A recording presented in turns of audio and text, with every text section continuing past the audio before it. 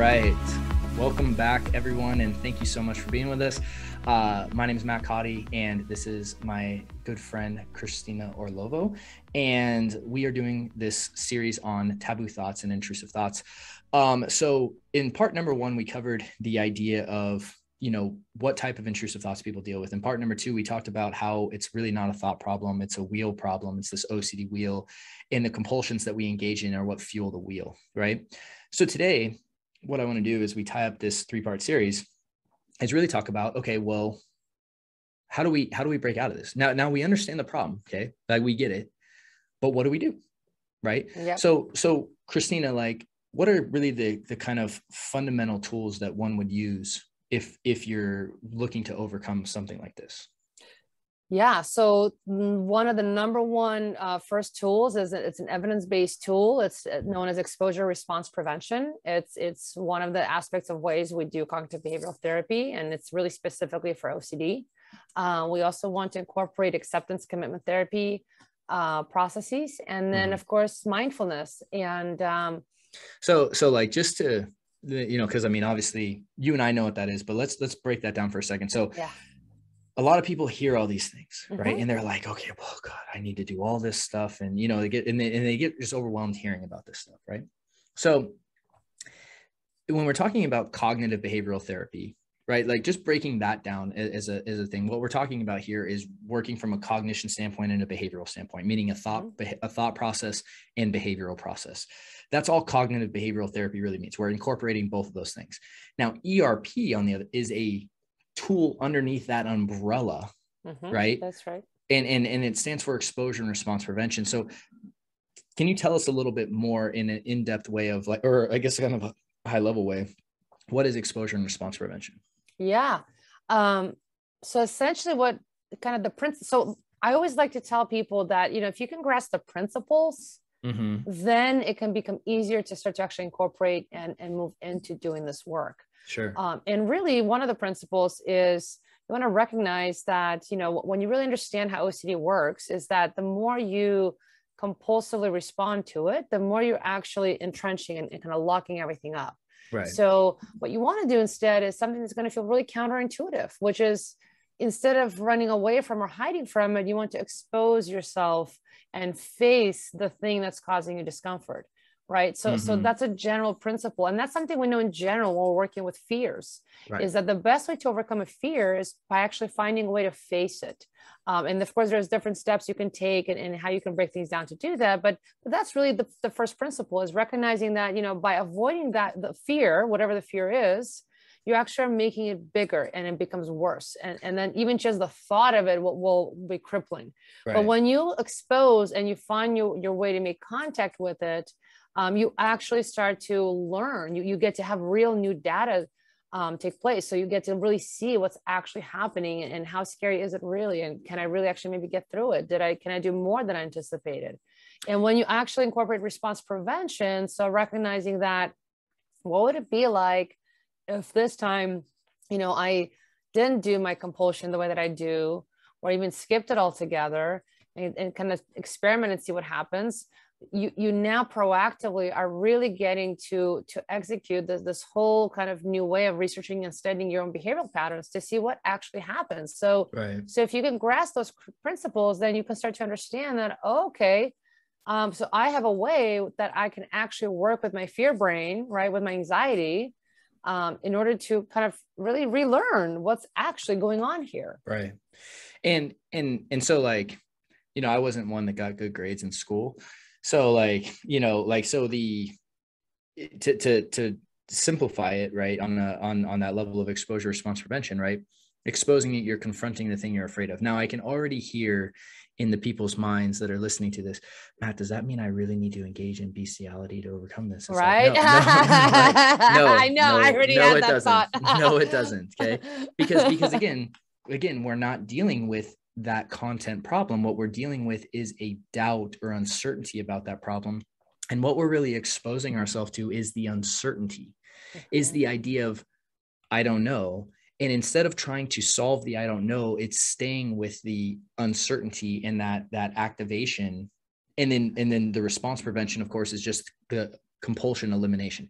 Like if I had to summarize exposure response prevention in like one sentence, to be compulsion free. Yep. Right? Like that's it. Like again, we're switching from the idea of I'm going to try to solve the content. We're switching from the idea of I'm going to try to solve the thoughts, or I'm going to try to solve the anxiety. My whole goal is to be compulsion free. Right. And so, and obviously this looks very different for each person. And this isn't something that you're going to just do in one day where, you know, you're not going to come into Maya or Christina's office and just, we're going to tell you, oh, just don't do compulsions. Just like, oh, okay. Yeah, you know, right. Bye. And so, yeah, cool. You know, and the same thing, right? It's the same thing where your like, you know, other therapists will tell you, well, just stop worrying about it, you know, like, yeah, that's all you need to do. Just stop worrying. It's like, okay, yeah, thanks for the help on that. Right. So when someone's working on a specific fear, maybe we can talk about some examples of what ERP would look like with a more taboo idea to make sure we understand that. I guess one of the main principles I also really articulate with exposure and response, and I know you do the same, but it's really the idea in exposure and response prevention, no one ever gets hurt. Right? There is a safety first mechanism that is exposure response prevention. Meaning if you have taboo thoughts about running someone over with a car, right? We don't ever do that. Okay. There's never anyone that gets hurt in this process, right? What you're doing is facing the internal distress within about an idea. Okay. So like safety it's very, very clear. I want you guys to understand, if you're listening to this, that this is a safety, like safety first is always a priority. Okay. Yeah, or like I tell people too, that you have to recognize that some things that pop in your head, or some of the fears and intrusions are not appropriate to do live, right? Like we have to use a little bit of critical thinking here. Like obviously we're not gonna say, you know, like if I'm scared, what if I'm a pedophile? I mean, obviously we're not, like it's immoral, it's unethical. So we have to recognize that we're not talking about that, right? We're talking about really dealing with your fears, with your worry thoughts and the feelings, right? And there's different exercises we have to get at that, right? To really learn how to work with, you know, live situations or things that are in your head, so that you can then go ahead and expose yourself to that worry and fear. So like a good example, right, with that one, right? I remember I was working with someone and that struggled with the fear of pedophilia. And one of the things we did was we just walked by a park. Like that was an exposure, because they were afraid of parks because the parks triggered up thoughts. So the exposure was actually walking by a park, having the thoughts flood up and not engaging in those compulsions. Right. That was the exposure. It had nothing to do with kids. It had to do with, we're going to stimulate the thoughts and stimulate the feelings by walking through a park, or writing down a thought, or writing a narrative, or all these other things we can do, you know, but the exposure is activating that internal fight or flight response and those intrusive thoughts, and then not engaging in the behaviors. Yeah, I have another example from that. Really, like I had, you know, I love little Post-its sometimes. Those are like my little tools. So like I had a mom write a bad word on it that, you know, connected to pedophilia concept, and had her put it in her back pocket. And all we did is this was actually pre-COVID.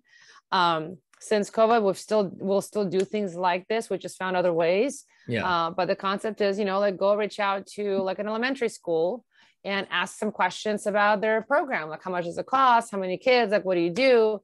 Right. But you have that little word in your pocket. Right. So like that right there. And again, with COVID, all that meant is, hey, maybe we do a call, or we set up like a little intro video call. So you're still having that interaction with this person, but you're like, oh, you know, there's everything's right there around you, and everything is triggered, and now it's in your pocket, or the Post-it is on your computer and you're talking, and right. And again, that's the point. The point is to face those situations and watch what comes up while you're actively working on challenging and catching and recognizing what an urge is, what it feels like, because that's part of the thing here is you have to kind of retrain yourself to learn what is an urge anyway. Right. You know? And really, again, what exposure and response prevention really is about is like, we are, you know, because with many of our compulsions, it's all a reaction. It's almost subconscious, right? I mean, I remember for me anyway, when I was really stuck in OCD,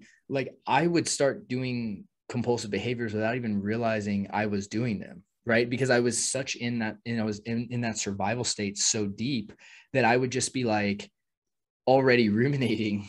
And then like people would like, Matt, are you all right? You know, I'm like, oh gosh, you know, like I'd have to like snap myself out of it. And and because it can become so habitual that what we're really looking to do is to break these reactive habits that we have that are fueling this cycle. And again, to respond, right? So differentiating that idea of reacting and responding, we're responding in a healthier way and ultimately proving to ourselves that this really isn't dangerous. It's not, I shouldn't be activating my fight or flight response because of this thought. Right. Exactly. And like you said, exactly. I usually use the words with, you know, you're an autopilot, right? So when you're an autopilot, you're not even there. You're just, like you said, habitually, right? It's merely the fact that you just didn't know any better. So you've practiced those responses so much, they've got really ingrained into your system. So it's like, it's gotten so conditioned in there that you just kind of default right to it. Yeah. And so with exposure response prevention, you get to literally recondition, retrain yourself, and you get to put conscious awareness, shed light on this stuff so that you get out of that autopilot mode, so that you're not just habitually, you know, doing whatever you do without even being aware of it, but that you actually become aware and you get to realize you have choice. There's an area where you have choice, which just makes all the difference in the world. Right. And creating that space is really the first step that you're talking about, right? Is that space of recognizing I have a choice of how I'm going to respond to this. Because so many people are so lost that they don't even realize, one, that they're lost, and two, that they're actually making choices. They just like, you know, because I often hear people say things like, well, no, I have to do this. Yes. And I say, yes. What do you mean you have to do it? Does everyone have to do this? Okay, well, why do you? Right? Like, Matt, no, you don't understand. I have to count to 127 once I go through this doorway. And I'm like, okay, well, I didn't do that. Like, what's going to happen if I don't do that? You know what I mean? Well, no, it's not just you, it's just me. And it's like, well, hold on. Let's challenge this idea, right? Because if we're operating from the idea of I have to do something or I can't do something, like, you know, I'm sure you hear it time and again, Matt or Christina, I can't go to that school. Yeah. In our job in many ways. And, you know, and like, I tell people very, very frequently, right, when I'm working with them, like, look, like, you're not going to like me, you know, you know, because my job is so paradoxical from what most people think therapy is. And here's the issue a lot of times, and I'm sure you've seen this time and again as well, is that someone will go to talk therapists and therapists that don't understand ERP and OCD, and the therapist will become their compulsion. Oh, yeah. Oh my gosh. Yeah. Sometimes sessions become compulsion. Sometimes the treatment itself becomes a compulsion. So that's the thing of it is understanding that anything can become a compulsion. But when you, again, learn the principles of how this all works, then you know how to pivot yourself and apply those principles even when that happens. Right.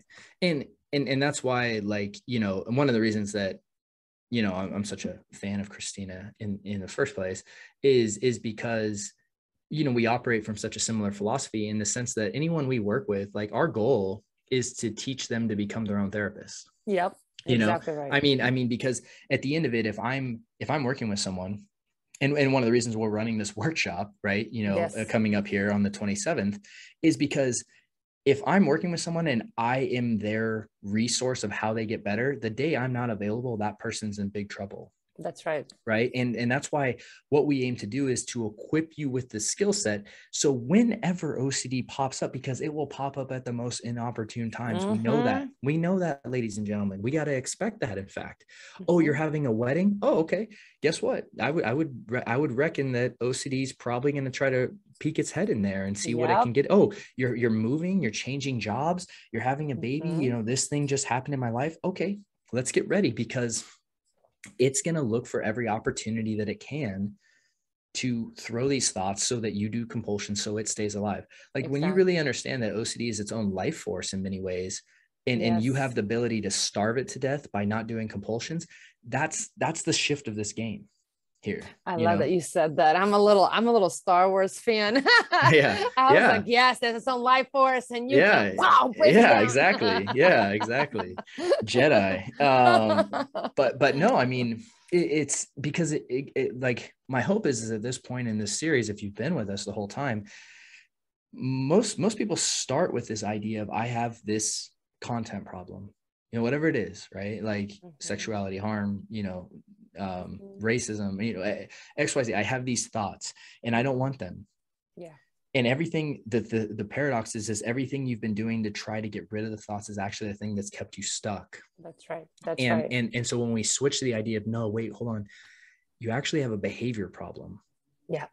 And you're like, well, what? And then but by removing your behaviors, what happens is you get to now start trying to remove something that you're in control of, because when you try to remove your thoughts, like we know that doesn't work. Try not to think of a white bear for 5 seconds. Okay, guess what? There it is. Right. I mean, but that's the point, right? Is that once we shift to the thing that we're in control of, well, now we have power in the game.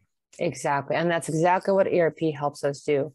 And then we have ACT, right? We have acceptance commitment therapy. And actually I wanted to, also ask you kind of if we can talk a little bit about that, and kind of how does that work, and kind of what do you do? So my philosophy with ACT, and again, there's people that will disagree and agree and whatever, that's fine. How I've found to have it be the most effective is I think ACT serves a great purpose as a transitional tool from ERP to everyday life, right? Because there's this point of ERP where we do ERP and we actually calm the mind and the body down, right? Where eventually we're reappraising these thoughts and seeing them as just thoughts, right? Our body's not actually, once we do ERP to the point where our body calms down and that habituation process and neuroplasticity has taken place, which happens through ERP, then there's this idea of, okay, well, now what? Because like now, oftentimes, if you've been worrying about something for 7 years, there's this like rebuilding of life that we have to engage in. I mean, I've worked with several people that have been housebound. I mean, no job, no friends, no anything. And it's like, okay, now we got to start building. Right. Yeah. And there's going to be a component of, well, there's going to be flare-ups, right? On this journey, there isn't this day where I had OCD and now I don't have OCD anymore. Right. What's going to happen is that there's going to be this, like, you get out of the lens and you're feeling like yourself again, but the OCD is going to be there trying to rope you back in from time to time. And so ACT really allows us to, through the like 6 pillars of acceptance, right? Present moment awareness, mindfulness, value-based decisions, committed action, cognitive diffusion, and self as context. Once we understand that we're the observer of the thoughts, once we understand that our goal really is to accept the present moment as it is. So if I have a thought that I don't like, the more I can work with the idea that my brain can produce anything, and I'm going to be willing and open that door to say, you know what, brain, I give you permission to produce any thought you want. I'm not going to have this box here where, brain, you can only produce these thoughts, and these thoughts are absolute no-go. Because if I have that box, what do you think OCD is going to latch onto, right? It's going to be like, oh, there's the ammunition, right? Oh, that's why I got it. Got him. And then really living by your values. So there's this kind of component of, we stack ACT on top of the principles of ERP already. And we use that as a good tool to stack on top of it to start building and living the kind of life you really want to live. Because if there's a tragedy of OCD and which again, I'm encompassing all OCD, we're talking about taboo thoughts on this series, but the real tragedy of OCD is the amount of time it takes from you that you will never get back. Like if I look at my own experience, it's like, I lost years of my life that I will never get back. And I, I have to sit with that and really be honest with that. And that's why the tools are really me deciding, hey, do I want to give another minute of my life to OCD, or do I want to live life on my terms? It's never that I achieved full certainty about my fears. What it is I said, you know what, living this life that I have is more important to me than giving it away to OCD. And that's the 100%. Choice right there. And then so ACT and we can talk about that much more obviously Yes. on the workshop, but so ERP is really the cornerstone, right? Yes. A lot of people want to just jump to ACT, right? Because Yes. ERP is scary, right? Yep. And again, in my experience, I don't advise that. I don't think that's a good idea, because I think that it has its place in the skill set, but I think it supplements ERP perfectly in the Yes. transitional time after you've done ERP. But you can't have your cake without going through the work, man. It's like you got to do the ERP aspect. You can't keep doing compulsions and do ACT. That doesn't work. Exactly. That's what I tell know? people all the time. You're trying to get some magic bullet and solution, but you're trying to do it by bypassing something that you can't bypass. You can't. Right. It's like you can't just like open my brain and go, okay, wait, here's the OCD. I don't want it. Yeah. We don't do that. It's kind of like, hey, I want a really good marriage, Matt, but this whole like talking out problems thing, I don't want to do that. Yeah. Can we just have the love making and stuff? You know what I mean? It's like, no. Yeah, no, actually you need it, got to do it all here. Yeah, exactly. And so, yeah, it's the whole package. And so, that's a funny analogy, but that's a good one. It makes the point. Like, if you want to be in a relationship, you got to communicate. Like, you can't bypass that. Yeah. And with ERP, the value you get from ERP, as tough as it might be at times, the value you get is who you become through it. Oh yeah, 100%. Like because you build confidence to face fear, and you get to take that confidence into every fear that comes your way in the future. Right. Exactly. It's like, I would never trade going through ERP. You know what I mean? Like I for anything, because I think it was one of the most valuable things I ever did. Oh, 100%. And to be honest, knowing that I have those tools and I think for anybody listening, I want you to really grasp that when you really master these tools and anytime, your brain gets a little stuck, the beautiful thing is that, you know exactly what to do and when to do it. Right. And so it's like knowing all the tools you have at your disposal, and then the timing of what to do when, right? So ERP, ACT, and in ACT, we also talked about mindfulness and living in a present way, and living in a way where and one thing I talked about mindfulness is not just waiting and doing it only when you're stressed, because you can start to do mindfulness as a compulsion, right?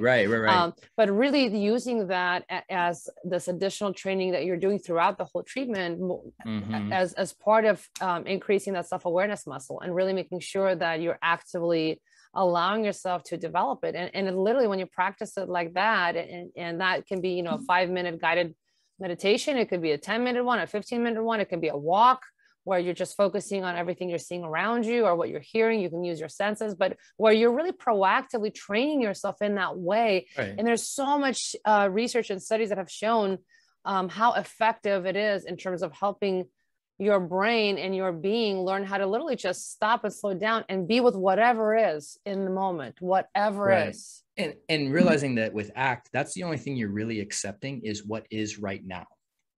It's not, you're not accepting a terrible scenario in the future. What you're accepting is what is happening right now.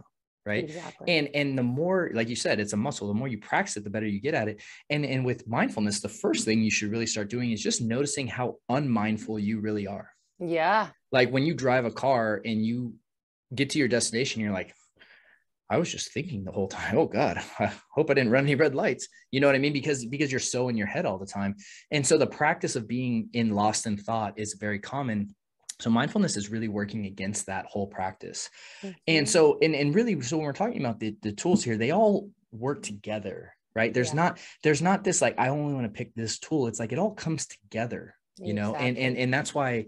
So, and what happens eventually though, with these tools is that if you actually don't respond to the thoughts as if they are threats, your brain starts recategorizing them as nothing, and your brain doesn't want to waste energy. So it stops producing them because you're teaching your brain they're not important.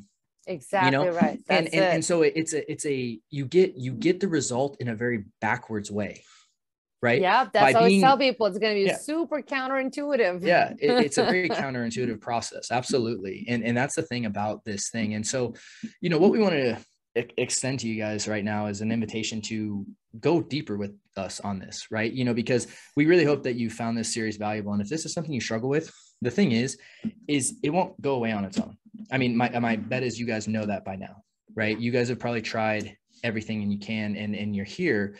And what we are doing is we're doing a live workshop Yes. to go deeper into all of these, talk about real case studies, real exposure processes, and also giving you that Q&A live time to get guidance from us, right? You know, in a coaching mindset of like, hey, what should I do specifically for this? Okay, cool. Yeah. And we're able to all learn from each other. And we're holding that on the 27th of October. And the great news is that we've made it super cheap, and we're really doing it to try to get as many people as possible. But again, because it is going to be live on Zoom, there is a limited seats that are going to be available. So make sure to go register and to claim your seat, because we don't want you to miss out on this, right? And if this is something you struggle with, you deserve to take your life back from this, and you don't have to stay stuck.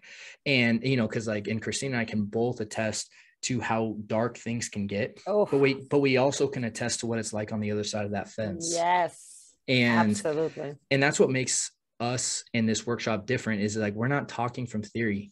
We're not talking from something we read in a book. We're talking from real life experience. And we want to give that to you, so you have that.